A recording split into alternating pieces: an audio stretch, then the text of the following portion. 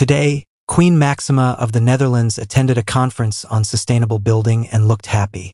The 53-year-old princess looked stunning in a vivid teal trench that was exquisitely belted at the waist.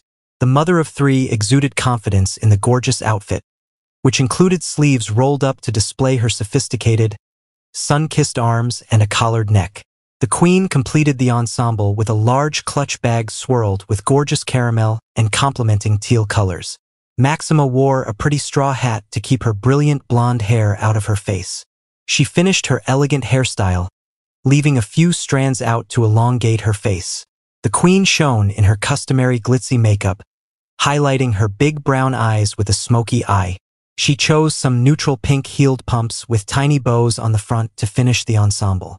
Maxima attended the Sustainable Construction and Lifestyle Seminar held in Dokkum by Bouwgroep Dijkstradreisme today. The Dutch king greeted everyone on Thursday with a charming smile, clearly in a good mood.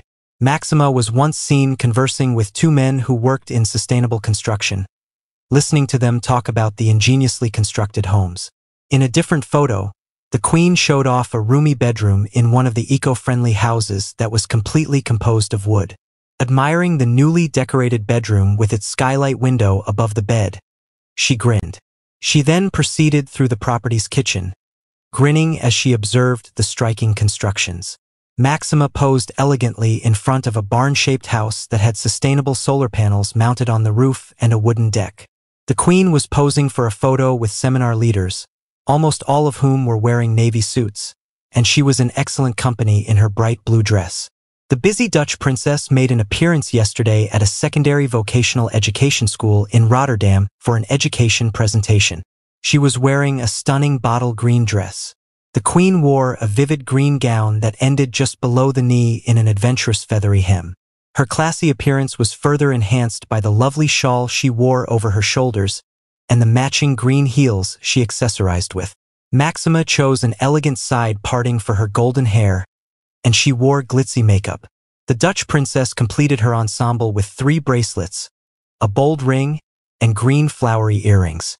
With 120 courses available, Albeda is a regional adult and secondary vocational education institution. Maxima has had a busy few weeks. On Friday, she went to a mesh remembrance of the Netherlands War. For the event, the queen wore a dusty pink dress with a striking belt detail. She accessorized the look with brown suede-heeled shoes and a floral fascinator that matched the ensemble. The nation was freed from Nazi rule 80 years ago, and the occasion was celebrated. Maxima was escorted by King Willem-Alexander, who looked dashing in a light blue tie and navy suit. At the event, the royal couple greeted and accompanied 99-year-old World War II veteran Kenneth Thayer in a jeep. American World War II veteran Kenneth Thayer returned to the little Dutch village that he and fellow members of the 30th Infantry Division freed from Nazi captivity exactly 8 decades ago on Thursday, walking arm in arm with the Dutch Queen. On his visit to Mesh, a small community of approximately 350 people in the hills near the Dutch borders with Belgium and Germany, 99-year-old Thayer was received by Dutch King Willem-Alexander and Queen Maxima for a ceremony that marked the start of nearly a year of celebrations honoring the nation's liberation anniversary.